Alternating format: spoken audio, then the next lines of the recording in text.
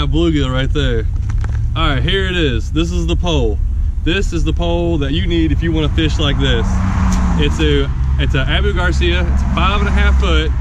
It's a light action. It's not an ultralight. It's actually a light action. And you saw how stiff it was catching this bluegill, which this thing's a monster bluegill. And I'm just at a little creek in town. As you can tell, I'm fishing under this bridge. And I'm throwing a little 1/32 ounce jig head with a little panfish assassin. And I got a 4-pound mono.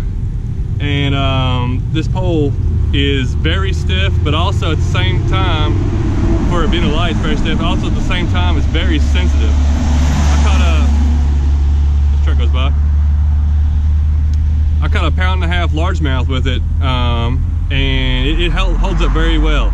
It doesn't bend down here like if you catch a bigger fish, so a lot of ultralights and lights will bend real down here. It's very stiff down here, and it's up here where it starts to bend, where I really like it. I like all the eyes it has. I like the handle on it, the way the reel mounts. It's not cork. I kind of like cork, but this one here does fine. It's very comfortable to hold on to. It's very lightweight.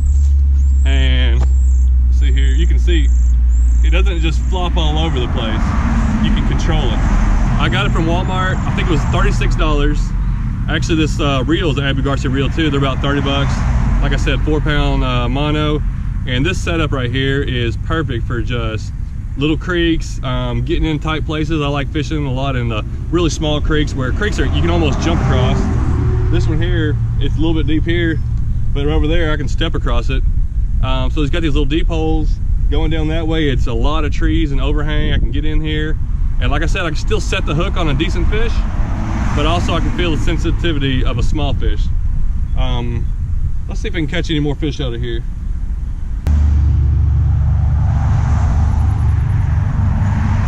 Here it is. Wow, it's a good one over here on the thing. Another panfish. I love the action on this thing. This is a pretty good sized bluegill. Wow, that's a really good sized one. I don't know where these fish come from, how they get so big holding up in here.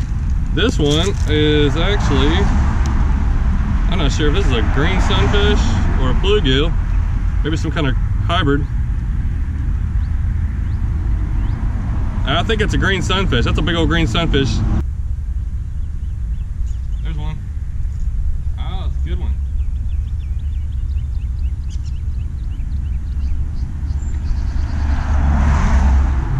Man, another just slab. And it's fun. It's a blast to catch fish like this on light action. But also, you kind of need, sometimes you need this light action for sensitivity. And also just easier to carry around, like I said, and maneuver.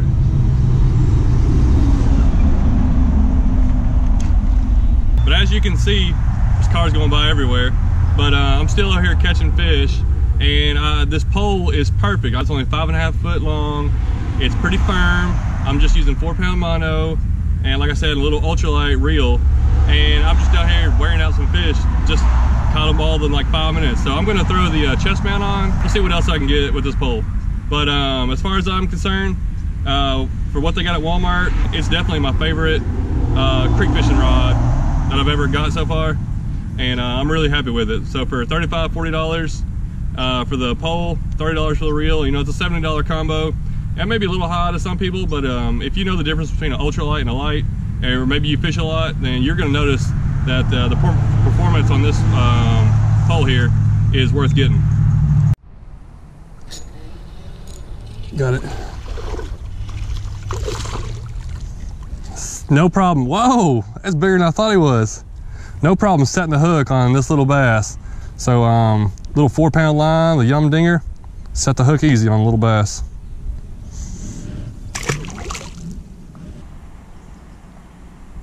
Holy cow, look at that snapping turtle. What? Did I get a fish? Or I got the snapping turtle? Oh, come on. I got his claw. Oh, you, how did I, look at the claws on that thing. He's mad too. That thing came out of nowhere. I just was dangling my lure right there, and all of a sudden this turtle came out. Well, 4-pound line is stronger than you think it is. That's why I don't hesitate using it. Don't want to break my pole, but I want to get that off there. But looks like he's going to be keeping that. See, that's a good example of it bending. Look how it bends at the end instead of right here, which I really like. That way if I set a hook on something, it's not bending right here. All right, turtle.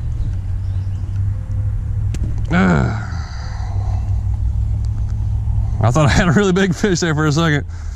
All right, I'm gonna have to move to a new spot now.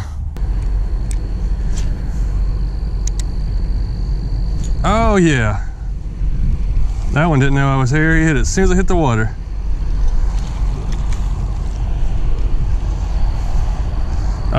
That's a pumpkin seed. Nice pumpkin seed.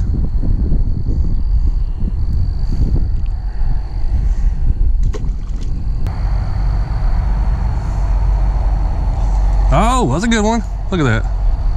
That dude fighting. People driving by are probably like, what's that guy doing fishing over here?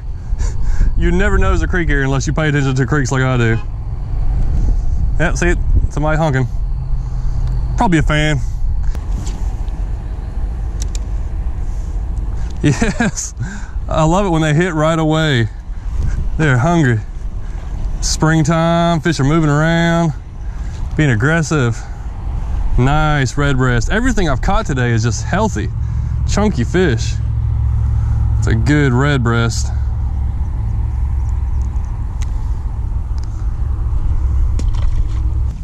All right, let's wacky rig it and toss it under there a couple more times.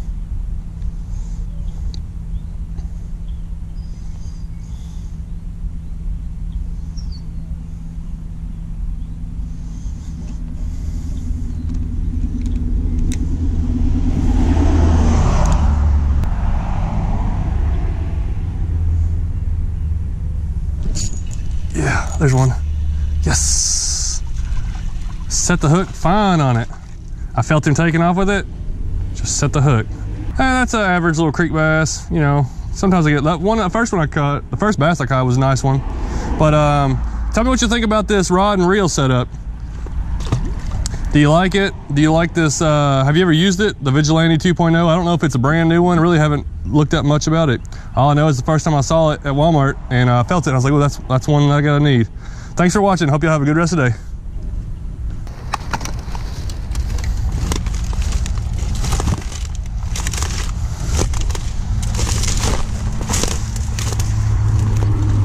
Goodness.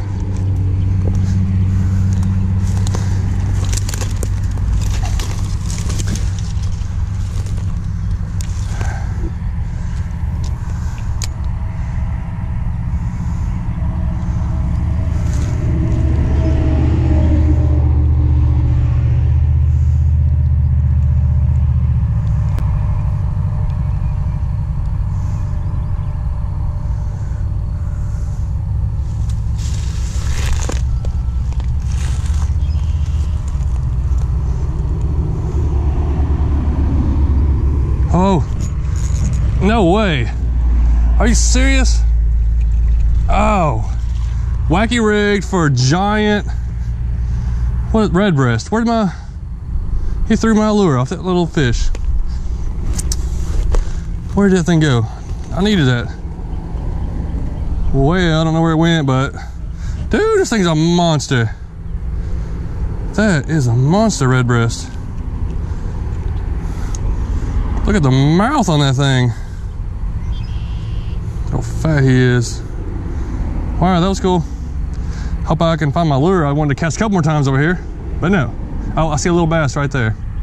Man, it's just so hard getting around. It makes it so much easier with a short pole. Ow! Get in there, get in there.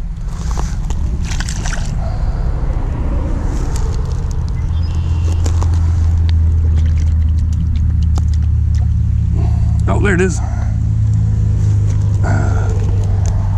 Get over here. Get over here. I need you. All right, got it back. Let's see if I can get one more fish. I thought I was done. Of course, whenever I say I'm done, I'm usually never done. It's like when I'm shooting basketball. One more shot. Well, it usually ends up about being 10 minutes later. till I finish.